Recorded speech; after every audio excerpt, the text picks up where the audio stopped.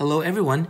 In this video, we will simplify complex numbers, and this is the first part. Before we jump into this example right here, let's have a review on complex numbers.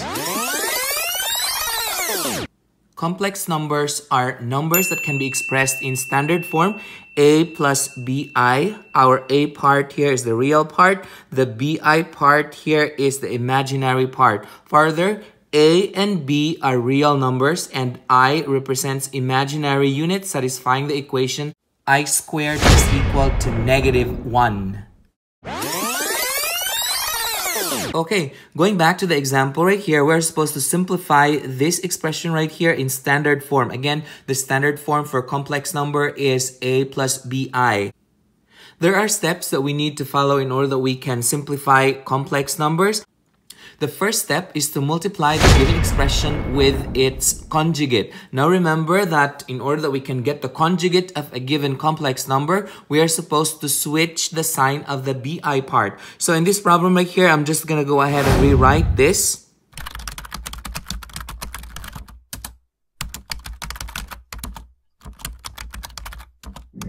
Again, in the first step, we're supposed to multiply the given expression by its conjugate. So in this problem right here, since this is an I, remember we switch the sign of the bi part. So pretty much this is one I, but then the 1 becomes invisible. So then I can go ahead and multiply both the numerator and the denominator by a -I. So I switch the sign of the bi part. So this is a -I right here. Now, in the second expression that we have here, again, I'm going to multiply the complex conjugate of this expression. To get that complex conjugate, we switch the sign of the bi part of the denominator. So that would be a -2i. So this would be 1 minus 2i. And I will multiply the top as well by that conjugate. So that is 1 minus 2i. So then from here, we are going to simplify this. We start with this. Since this is one term right here, we can distribute the -i to each of the terms inside the parentheses, and this would come out a -4i because you have a -i times 4 is -4i, and then this is a minus 2i squared because you have a 2i times -i is a -2i squared, and that is over. We multiply this, I times -i squared is a -i. I times -i is a -i squared. And so this is going to be added by. Now we're going to multiply these two together. So I'm going to show the work up here. So this is for this one. So the numerator of that one. So we're going to use a 2x2 box for this.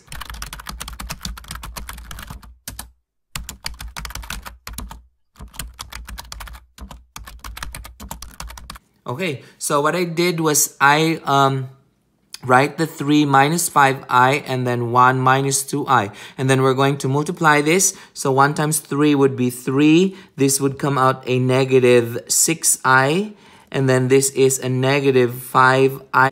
And this one right here is a 10i squared. So then we are going to simplify this. This would come out 3. And then we add these two together. So -6i plus -5i is a -11i plus 10i squared. So that's going to be a plus 10i squared. Now, we remember that I squared is equal to -1. So then we go ahead and plug that in here. So this would come out 3 minus 11i plus 10 times, again, I squared is -1. So then this would come out 3 minus 11i minus 10.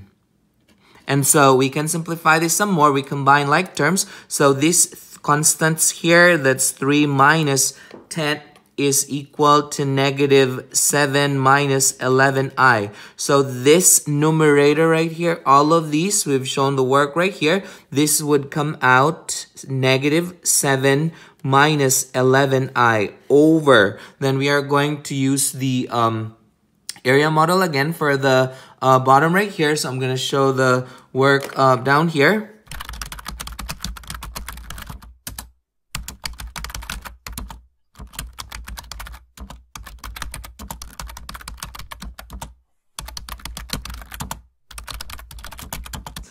So the leftover would be 1. And then that's the 1 right there. So negative 2i plus 2i is a 0. So pretty much we can cross these two out. And then we're left with minus 4i squared. Now remember that I squared is equal to negative 1. So then we can go ahead and rewrite this as 1 minus 4. And then put in the negative 1 right here. So negative 4 times negative 1 is a positive 4. So that's 1 plus 4. So the answer to this one is 5, and so that's the denominator right here. So I write 5. So the next thing that we're going to do is to simplify this some more. We remember that I squared is equal to negative 1, so we can plug that in here. So both of these, so this equation would come out.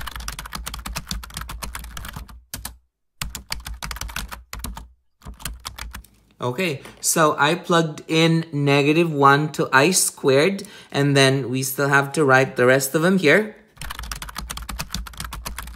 Okay, simplifying this some more, so we have negative 4i, negative times a negative will become a positive. So this would come out a plus 2, and then that's over, negative of a negative is a positive 1, and then that's a plus, we just write it out.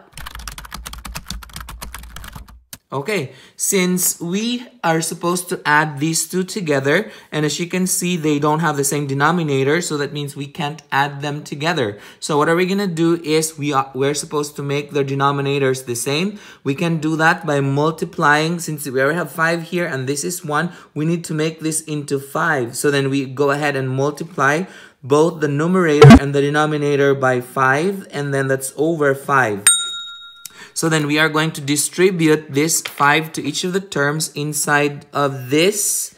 So then we go ahead and show the work on the side right here.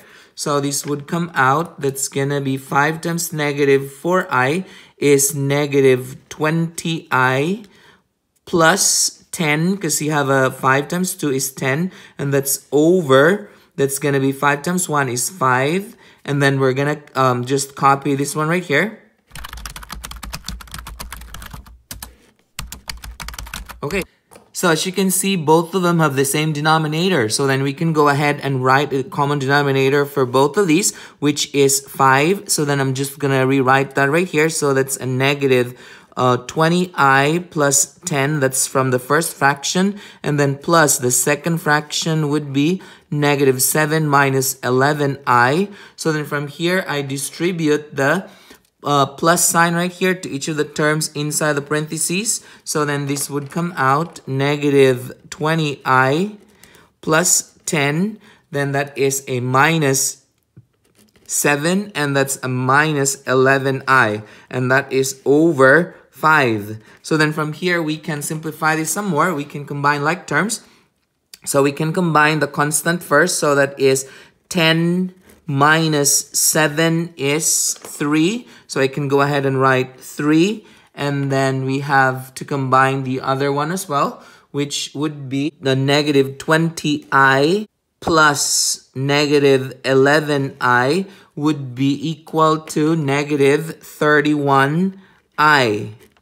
And then from here, we can go ahead and have the denominator, common denominator of 5. So then we remember that 5 is actually a denominator of both 3 and the negative 31i. So then we can go ahead and simplify this to be, so I can just go ahead and write that down here. So that is 3 over 5. So this is the A part. And then we have a minus. And then remember that this 5 is also the denominator of 31i. So this is 31i over 5. So this is the sum of these two complex numbers right there. So as you can see, this is already in standard form. This is our A and this is the BI part. That's it. If you find this video helpful, hit like and subscribe for more math videos. See ya!